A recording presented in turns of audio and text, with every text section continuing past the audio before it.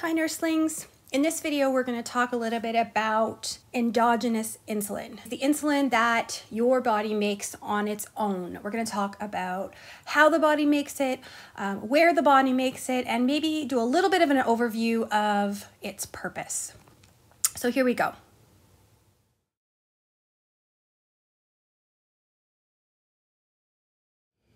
When we talk about diabetes, we're talking about how the body responds to increases in glucose in the blood. And we can't really talk about that without talking about endogenous insulin. In other words, insulin that the body makes on its own, as opposed to insulin that is created outside of the body and then used. So it's really, really important to understand what insulin is, where it comes from, and what it does in the body. If you can get a handle on this, you will fly through the rest of this unit. You won't have any problems understanding diabetes. So the first thing to understand is that the body makes insulin on its own. It's produced in the pancreas. So inside of the pancreas, we have these we call them acini. That's basically just the chunk of or a group of cells in the pancreas that are doing the pancreas's job, right?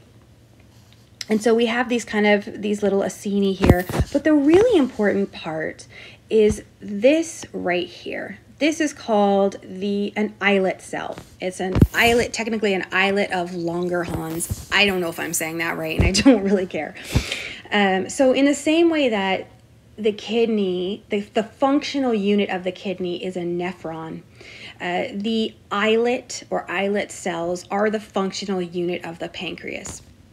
And what these cells do is they release insulin and another hormone called glucagon. Now, they release a few other things as well, and we'll talk about that as we go through, but right now we want to focus on insulin.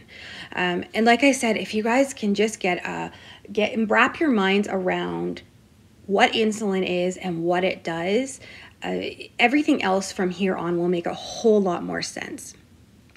So insulin, again, it's a hormone, is created in the beta cells inside of an islet of Langerhans.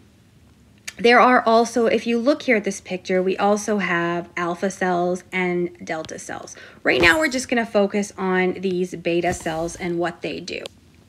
So the beta cells are kind of continuously releasing these pulsatile increments of insulin.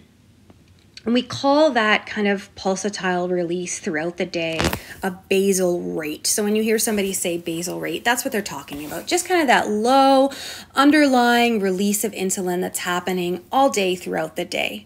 On top of that, the body releases insulin as a response whenever there is a lot of glucose in the blood. And that's because the main job or purpose of insulin is to take glucose out of the blood. So when insulin is secreted from the beta cells, it doesn't come out kind of fully formed. It starts out as something called proinsulin, which is kind of this polypeptide chain that's created, that's made up of an A polypeptide and a B polypeptide. The important part is that they're attached right here by this C peptide chain.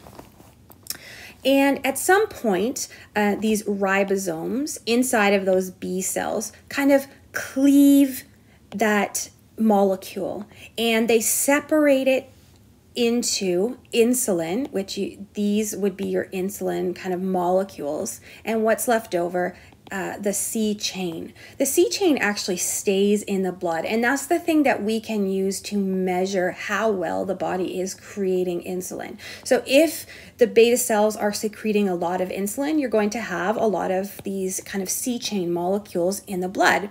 If the body is not creating a lot of insulin, you're going to have less of them.